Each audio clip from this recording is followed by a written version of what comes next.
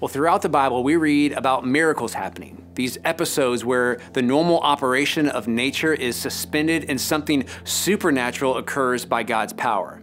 In the New Testament specifically, we read about the life and the ministry of Jesus, who performed a number of miracles for a specific purpose. Often, that purpose was to show who he was, that he was God in human flesh, and to demonstrate what he came to do.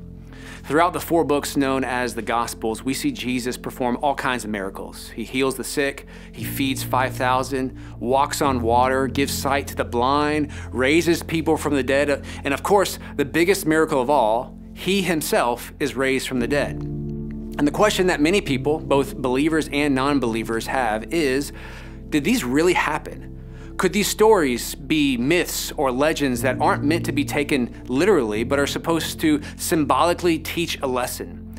Could these supernatural occurrences have a natural explanation? Like maybe Jesus wasn't walking on water, but was just standing in ankle-deep water near the shore. Or could these have been later made up by Jesus' followers to give momentum to their new religious movement that they were starting? Well, first, I would encourage you to take time to go and read these gospel accounts for yourself. Because when we do, what we find is these miracles are recorded as if they actually happened. I mean, they're not set in some fantasy world, but our world, with the same laws of nature, confounding those witnessing it, acknowledging that this is not normal, neither in their time nor in ours.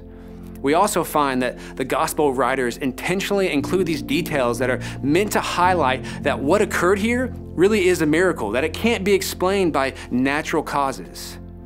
But probably one of the most compelling reasons why we can trust that the miracles of Jesus actually happened is, surprisingly, from his enemies. The religious leaders of the time, the ones who eventually had Jesus crucified, they didn't deny that the miracles happened.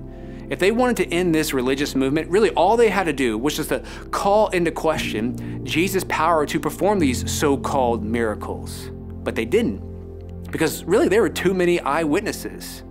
So instead of trying to debunk the miracles, they focused on trying to catch Jesus breaking certain technicalities that they had added to the Jewish law.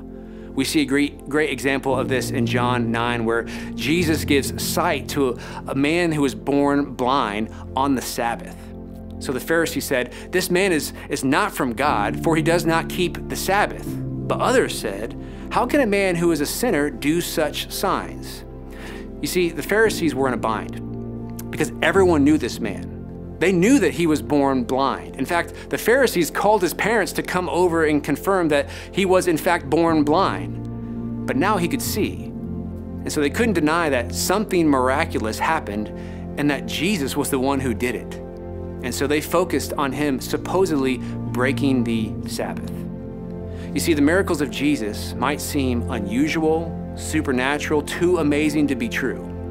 But if Jesus really is who he says he is, God in human flesh, should it surprise us that he's able to do the things that might confound us?